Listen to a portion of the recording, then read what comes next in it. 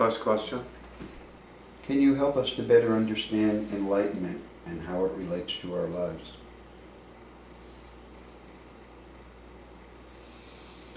If we're going to understand the concept of enlightenment, we have to somehow understand what un-enlightenment is.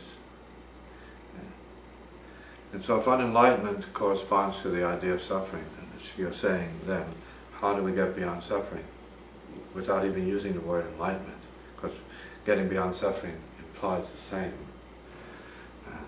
Well, I think we have to take a good look at suffering, or whatever that might mean to the individual, and see, rather than just look, ask what is really necessary to be doing right now. Is it necessary to be suffering if you can perceive that you are suffering in any way, physically, emotionally, causally, in terms of memory, mentally, in terms of thought processes, and egoically, in terms of self-identification, and relationally, and so on, and then maybe etherically, in terms of having a bad psychological basis, or some kind of a problem with your willpower and your drive to do things, and so on. River of blood consciousness, how does that play into what we are suffering in terms of programs and tendencies and other kinds of stuff that we may have inherited that may be more biologically the case than psychologically the case, right? Physically speaking. So, once we are able to embrace the fact that we don't have to suffer, that it is a program, then enlightenment becomes much more probability, more like what's really happening, what is or should be happening, right? Being happy, being of service, being open, being creative. These are part of the, let us say, manifestations of enlightenment. Being joyous even, right? Totally open to helping others in a spontaneous manner. Say, joyous, and having no problems with creating what needs to be created at the same time.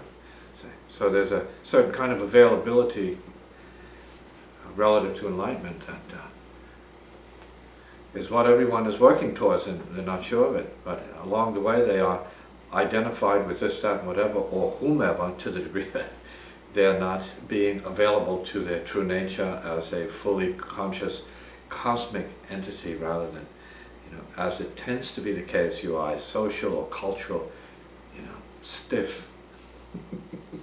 egoic, stiff, right? Which is to miss the point of being anything at all, really. So enlightenment then has the paradoxical level. Once we get to that stage, you say, well, what is it? Well, who knows what it is? You get to enlightenment where there's a big question mark. Well, I don't know what it is. Maybe that's what it is. Maybe it ultimately is something you can't know. That is to say, maybe it is outside of the mind, outside of the intellect, outside of thought processes. And as we progress towards whatever emptiness might be in terms of what you understand that to be as a fact of reality, or force of light, or some kind of truth, or some kind of reality, or basically a paradox, then you start to let go of anything that stands in the way, if you're progressing as such.